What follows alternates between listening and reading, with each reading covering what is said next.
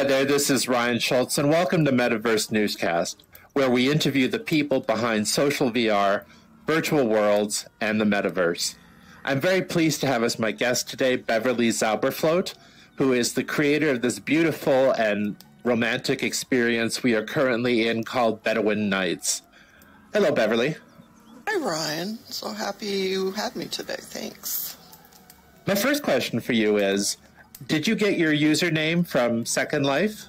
I did. It was back when you could pick out of a list of last names, and I remember those days. One, yeah.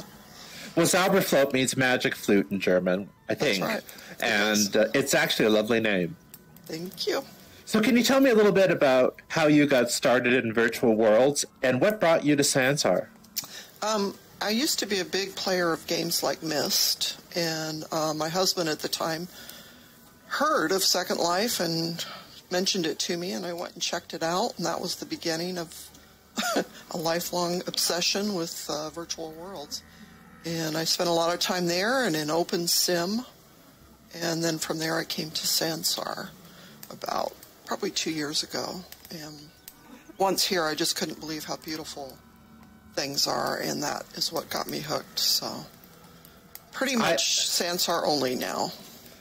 So looking around Bedouin Nights, I want to ask you, how much of this did you make yourself, and how much of this was assets purchased from the Sansar store? None of this was assets from the Sansar store, but the camels I purchased off of Turbo Squid, and then I rigged them and animated them. Oh, wow. And then the palm trees, I believe they were freebies on Turbo Squid that I got many years ago. Everything else that is a model is something I created. The skybox is something I bought off Sansar, so I take that back. I did buy the skybox, and all my skyboxes come off the store. Okay. So what software tools do you use to create this content? I use Blender and Paint.net, and then I recently purchased Substance Painter, which I've been using for the last probably 6 or 7 months. And then I use freesound.org for the sounds that I download. So everything I try to use is usually freeware. Substance Painter is the first software I've actually purchased, you know, to help create the experiences. So that's new for me. I try to do it without having to pay. I mean, that's a really good message to get out to people that may not be aware that there are so many excellent freeware and shareware. Shareware, is that still a word? Alternatives to the more expensive products that the professionals use to create 3D content in virtual worlds. Yeah, and I can't say enough about Blender. The things you can do with Blender are absolutely amazing. All the animations that I do are done in Blender. Like the camels? Mm-hmm. Oh, wow. Yeah, I rigged those in Blender and then did the animations in Blender. Well, your level of Blender knowledge is definitely several stages above mine. Yeah, it's not intuitive at all. There's a steep learning curve, and I was very frustrated with it in the beginning. I thought, I'm never going to do mesh. This is too hard. And then I just started, trying to be a little more patient, and I went through a lot of tutorials, and I still do. I mean, it's a learning, constant learning curve with Blender, but I just absolutely love it now. So tell me, Beverly, do you collaborate here with other people fairly often in Sansar? My level of collaboration is usually when I need someone to come and look at my experience because they have a VR rig. I don't. I only have desktop. Oh, you're not in VR? Okay. Mm-mm. So I've asked people, in my circle of friends if they would mind coming and seeing if things look too dark or too light or, too glaring. So that's the only collaboration I've done. The actual building and everything I do on my own. Kind of in real life and in virtual life, I'm a bit of a loner. Okay. It's my way to unwind and, recharge my batteries. So I enjoy working alone. Beverly, I noticed that there's a certain element of whimsicality and romance in all of your experiences. I would like to ask you, where do you get your design inspirations when you create a Sansar experience from scratch? Well, I would say without a doubt, it really is rooted in my experience with the games I mentioned before. Myst. I don't know if you're familiar with it. I am. I love Myst. Yeah, the feeling of walking through those worlds is always in the back of my mind, I think, and always has been an inspiration and something that I kind of try to achieve. You know, that feeling of magic when you walk into a virtual world for the first time. And they've definitely had a big impact on me. In fact, one of my new experiences is really close to some of the feelings I got from those games, trying to make that a reality. We've changed locations into this beautiful tent. I feel like moving in here and having like a whole bowl of oranges to myself. And one of the things that I think people know already about places like Second Life and Sansar is that you can be sharing an experience with somebody else who's physically located on the other end of the world. And so I want to ask you, as I've asked many other people before, where actually are you physically located on the globe? I'm from Northern California in the United States. Oh, cool. Okay. Yeah. Close to the ocean or more in the mountains? More, I don't know if you know where Sacramento is. It's kind of in the center of the state. It's the capital of California, actually. Cool. Yeah. And do you have a business in Second Life? Or did you have one? I used to, yeah. I used to have a store called Witchy Woman Designs. Ah, okay. And that's actually what got me started building. Actually, was building, and people said they loved my stuff and wanted me to sell it. So that's how I started getting serious about building things in 3D. I think that was a starting point. Second Life was a starting point for many people who are now creators in other virtual worlds such as Sansar. I think so. Beverly, what is it that you really like about creating for Sansar? Well, as I mentioned before, I love the lighting, and I love just how beautiful things look here. Number two, the community here is very supportive. In a lot of other virtual worlds, you'll find creators are a lot more competitive with each other and not as willing to share, you know, in quotes, secrets. And I found that not to be the case here. I found everybody to be very generous and giving and just really a friendly group. So I love that about Sansar, and also being able to actually interact with a lot of the people that work at Sansar. And, you know, they listen to the community and implement a lot of the things that we ask for. So community-wise, it's very, very generous, open, and very giving. I do agree with you that the community here in Sansar is really one of the things that makes it very special. I only hope that they can hold on to that feeling as it continues to grow. And the other thing that's absolutely unprecedented about Sansar is the level of access that we have to the team at Linden Lab through the Discord, through regular weekly product meetups. I've said to people before, and I'll say it again, we should not take this for granted, because as a virtual world like Second Life, for instance, becomes massively popular, you can't scale that kind of access to your support team. After a while, for their own sanity, they're going to have to shut things down and make things more proceduralized. Absolutely. And so we should enjoy this while we have it. They tell me it was like this in the early days of Second Life as well, with that level of access to Linden Lab. We have an unprecedented level of access right now that we should definitely take advantage of and enjoy, because it's probably not going to stick around forever. So true. So true. Beverly, what kind of features would you like to see Sansar implement over the next year or two? You know, one of the things I would absolutely love to see is the ability for creators of experience, to be able to gift things to people, either, you know, in a game type atmosphere, or you standing here, that I would be able to give you something. That will, just seems to me, make it so that the gaming part, that where we can create little adventures, quests, if you will, you could give rewards. I would love to see something like that. And the other thing I would like to see is some more service type things added to the store for creators, so that we have more interaction with our customers, so that we can see, you know, if they have problems, they can make comments. You mean other than just a simple rating system? Yeah, because the rating system, I don't know who gave me that rating, and in my experience with other online stores, it's crucial if someone gives you a low rating to hopefully get feedback from them, or to ask them, you know, what was the problem you had, so that you can fix that problem and then, you know, give them a new copy, or, you know, make it so that no one else has that problem. Actually, you raised a really good point there.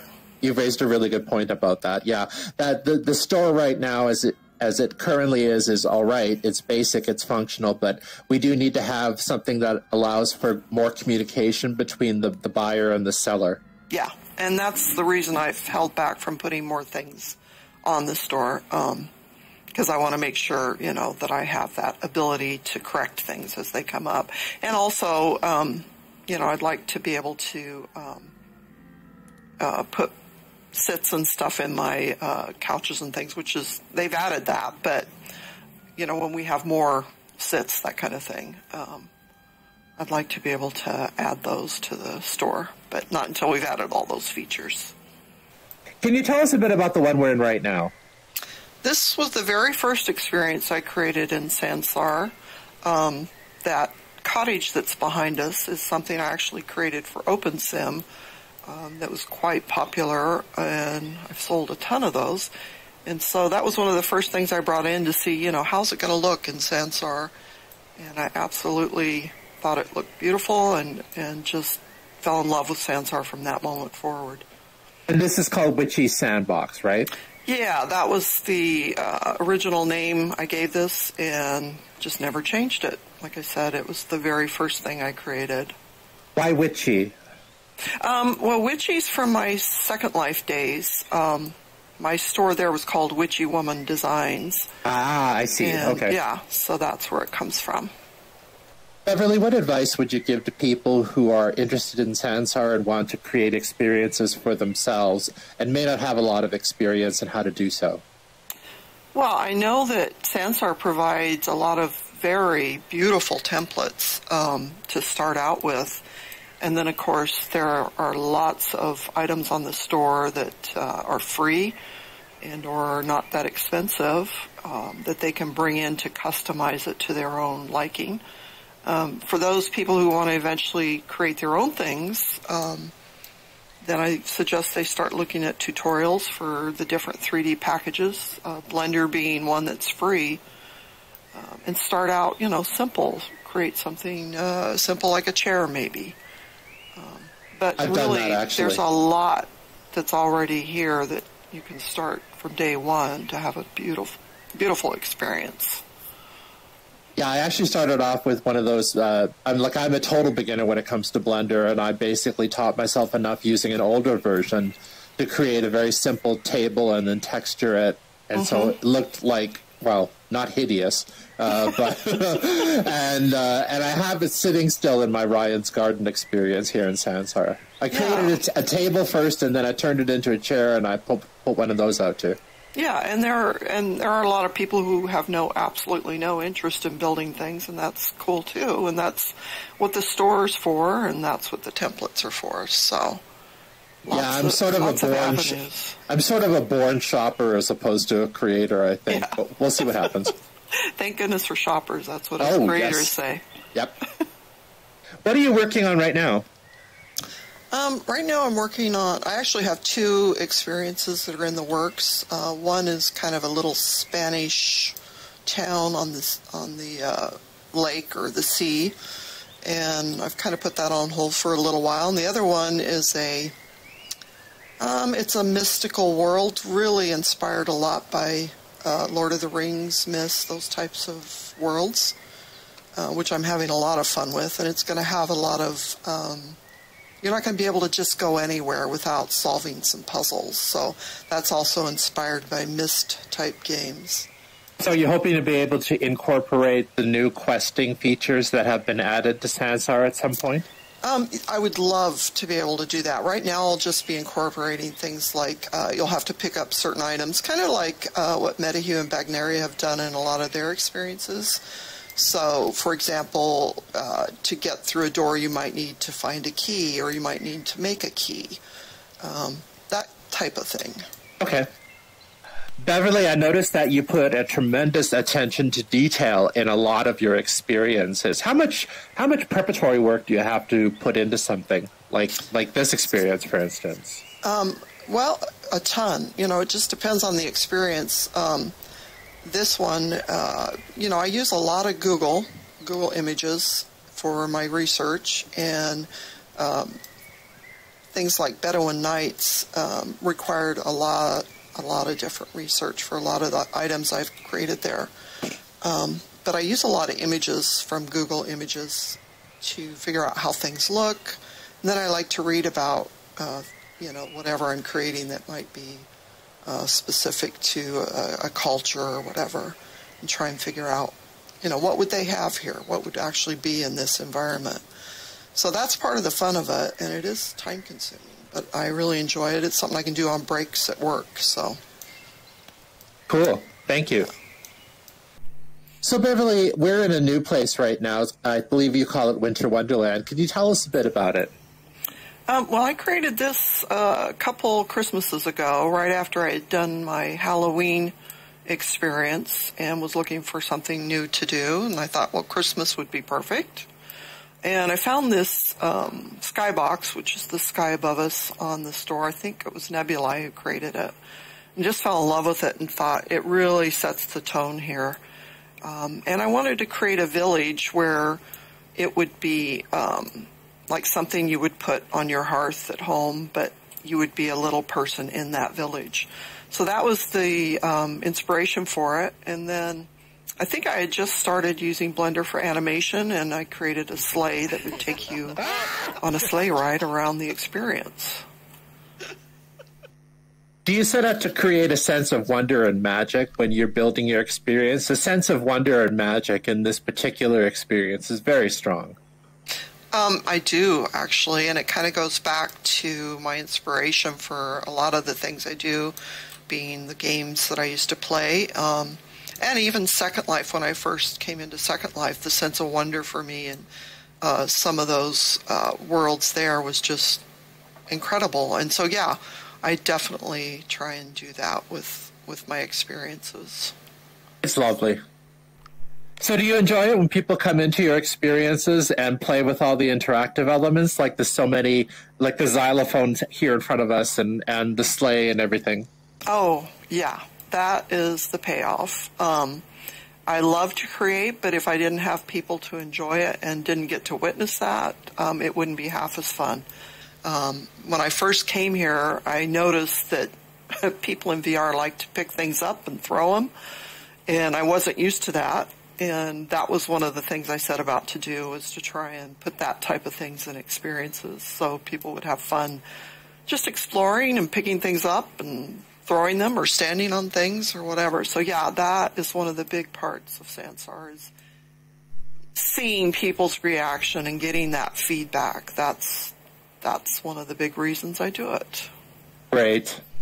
We're getting a preview, a sneak peek of an experience that you're building right now. Can you introduce us to it and tell us a little bit about your design inspiration for it and what you were thinking about? Yeah, absolutely. I haven't named it yet, but my inspiration is all things Myst, Lord of the Rings, and games where you have to solve puzzles. So this will be an experience where you won't be able to necessarily get to the places you see without first solving a puzzle. And it'll start with when you first come in, you'll be transported into this egg behind us, which is made of glass, and you'll have to figure out how to get out of it before you can proceed. So it's in its very early stages. This is just a draft experience. Lots of stuff to go. Probably will be several months before I finish it. But it will look very similar in the feel of kind of that whimsical fairyland kind of feeling that I'm going for. Beverly, I'd like to thank you very much for taking us on a tour of your experiences. I have always enjoyed them from the first time I visited Bedouin Nights. And I'd like to thank all of you for watching. Thank you for watching Metaverse Newscast. We'll see you next time.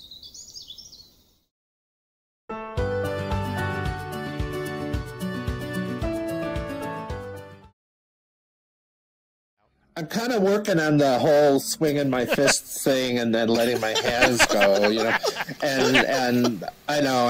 I really, seriously, you should watch the first episode of Metaverse Newscast. I look like a T-Rex. I swear, I look terrible, and I'm dressed like a Jehovah's Witness. It's really just horrible. So we had to work on this. Well, you look good to me. Thank you. Yeah, Galen was that interview was so smooth and moving, and Galen was like a total professional, and I was looking like I was like the only comparison comes to mind is like totally uptight Jehovah's Witness. That's all I can come up with. That's how I look. So yeah.